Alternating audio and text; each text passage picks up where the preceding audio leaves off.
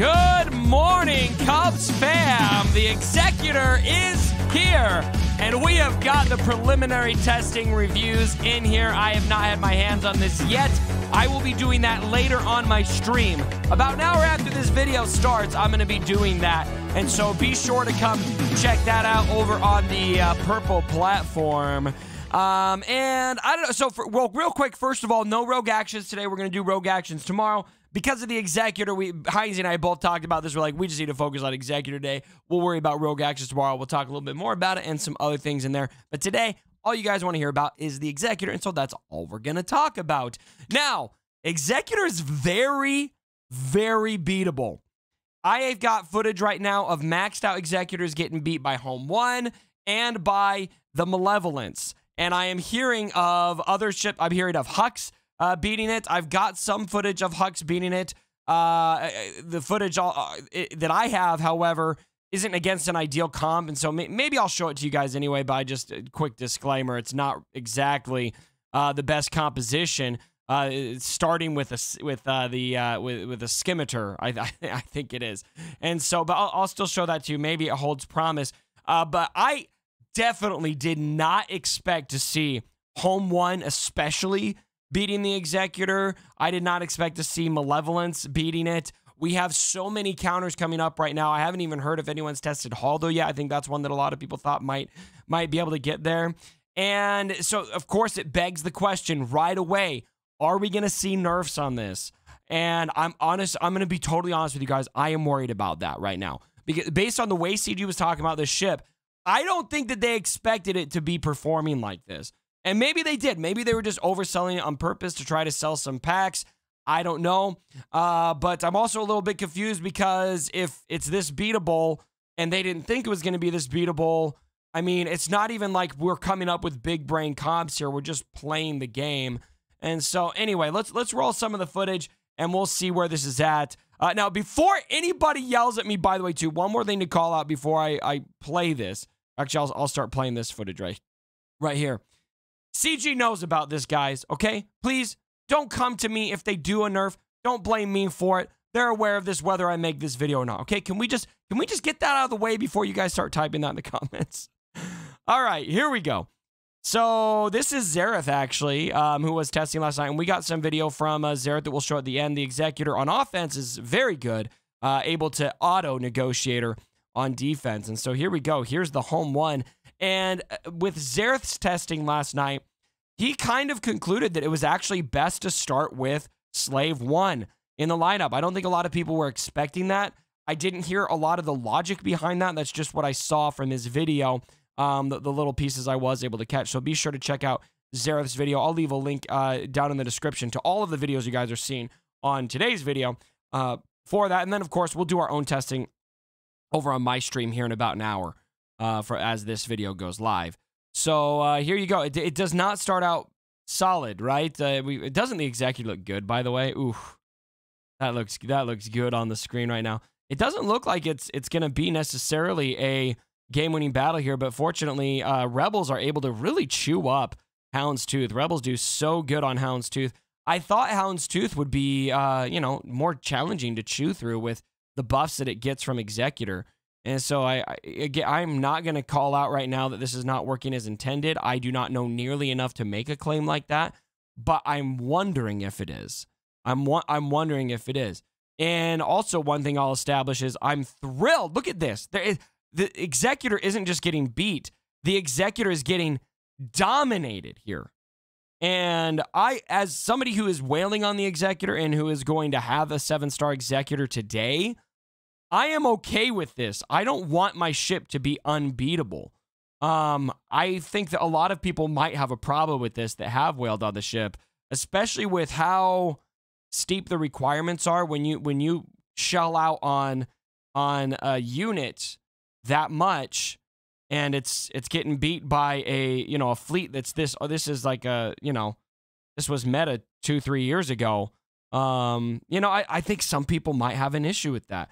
I personally don't like to have a checkmate card in my roster. I would rather have people have options so that I can play the game and enjoy it without feeling guilty. I just want to have fun. So look at that. absolutely dominating. And you can see here at the beginning of the video, 7-star Executor maxed out, 7-star, everything 7 stars there. So here's another home 1 battle for you guys that I found. This is, I don't know if this is the same fleet, but here you got a different opening comp here without the, this, I think, is this the same guy? Let me just double check. No, it's actually a different account. But I believe this one is maxed out as well. And this is the other comp with IG 2000 in the starting lineup. I'm curious what this would look like with Xandu Blood in the starting lineup. Xandu Blood has, you know, a little more of that opportunity to apply the breach, which could make a big difference. But so far, I'm not seeing, in any of these battles, I'm not seeing that ult proc with the Executor on defense. On offense is a different story. It's wrecking everything on offense. And so maybe that's just it. Maybe Executor is just meant to be a trump card on offense, and it's not really that defensive of a ship. That could be. That could be. It doesn't feel to me like that's what... as I interviewed CG Miller, and I've seen comments on... Like, Dojo was on the SWGOH events Discord server, and somebody asked him if they could beat the Executor with their Negotiator, and he was just like, good luck. But maybe that's just Negotiator, right? Maybe the Negotiator's the only piece that struggles. But Home 1, Hux, and Malevelonce are able to beat this thing. So look at this. It's just, I'm surprised. I'm honestly very surprised. I'm very surprised. And it's not like the difference with ships. Like, so sometimes we'd see something like this for a day 1 unit, like a Galactic Legend, or I remember it was like this when Jedi Revan came out. And people didn't have all the Zetas. People didn't have all the mods figured out right yet. But when it comes to ships, we don't have mods to figure out. We don't really have Zetas to figure out. These are maxed ships. And so there's really nothing here that I think is missing. It's just very beatable, which is, I want to be excited about. I want to be super excited about. But if you guys have been playing this game as long as I have, it's difficult to get excited about this right now because it just makes me feel like there's a looming nerf inbound on this. So there's 2 battles of Home 1. Here's some Malevelonce. Let's see here. Credit to all these guys who are getting out there and getting footage out early. And so he is going to attack this middle fleet here with the 7-star. All right. And the TIE Bomber is going to be part of this. He brings TIE Bomber in. And in this battle, the TIE Bomber definitely makes a big difference. And notice his starting fleet here. He's starting with, I think, I'm trying to remember while it's on the loading screen. It's just the traditional Malevelonce opening fleet. It's not really, yeah, he's just got the traditional Sunfac, Bomber, Vulture, and nothing, like, it's just nothing special, right? There's no real theory crafting here. There's no real crazy revolutionary attack strategy that I'm seeing here. It's just working. It's just working. Get your Anakin out there. It's working. It's working. There you go. He's going after Razor Crest first. And I do apologize. Some of the footage here that I'm showing, not necessarily the most ideal quality of footage, but that's kind of what you get on a day 1 with people recording battles that aren't necessarily making their living on posting YouTube videos. All right, so here he goes. He's going to call Spy in. Get that mark out on maybe Razor Crest.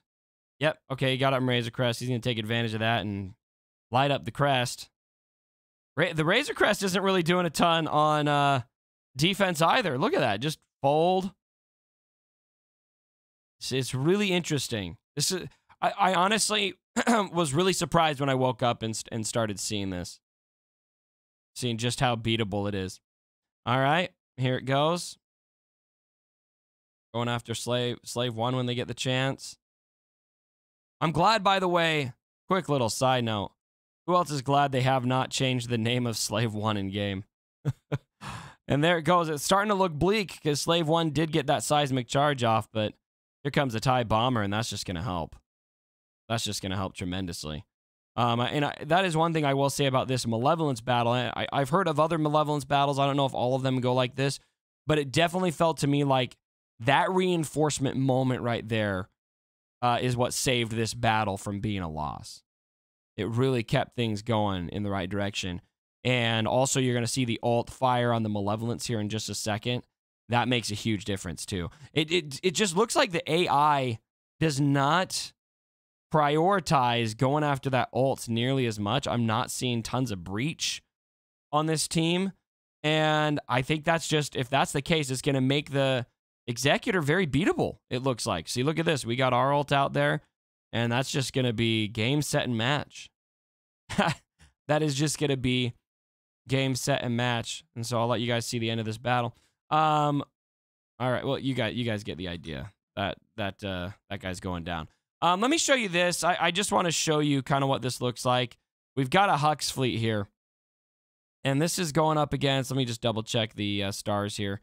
Oh, it doesn't show. I did confirm on my Discord server with the individual shared this that this is a maxed out, a maxed out Executor. I don't think that in this video anywhere they actually showed that it was a maxed out Executor. And this video has real choppy quality. But here's the thing. I mean, look at what the starting lineup looks okay. But if I remember right, the first reinforcement that comes in is Executor, Maul ship. And if that's what you're reinforcing with, I don't think it's going to be too challenging. And so just want to call out that this does not necessarily feel to me like an ideal fleet. But still, for a maxed out Executor to be beat by First Order, I mean, just wow, guys. So that's 3 fleets that are able to beat it right out the gate. I haven't heard of anyone trying with the Negotiator yet. Again, it's very early. Based on what I'm seeing, I feel like every fleet beats it. It just doesn't seem that challenging. So, all right, here we go.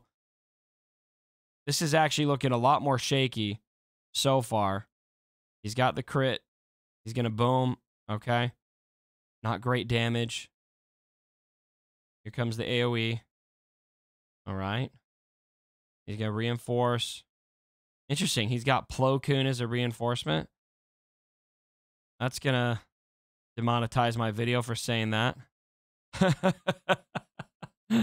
All right. So, yeah, see, there's Executor. It's like, why is that being reinforced? And maybe he just dumped it in there as his 4th for whatever reason.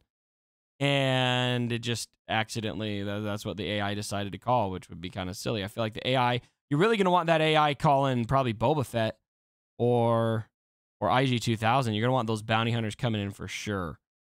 So that's a big disclaimer on this battle in particular. Let's speed this up, and we'll see how this battle looks at the end here. All right, ready to go. Is that on? Yeah, that's on fast speed. All right, so it's a bit more of a slog. Another thing that I'm a little bit surprised by, bounty hunters get a lot of damage boosts from the Executor's kit. And I'm really not seeing the bounty hunters dealing damage that's that threatening. I mean, obviously we got a decent hit there from Razor Crest, but nothing really feels that crazy. Okay, so here's Boba Fett. That was the right move. We're down to 2. There's a stun.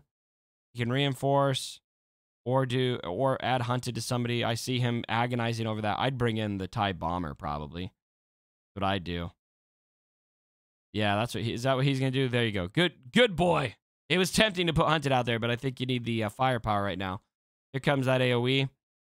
TIE Bomber doing a number on these fleets right now. So he's hopefully going to pass a turn over here. Yep, there we go. And he's going to...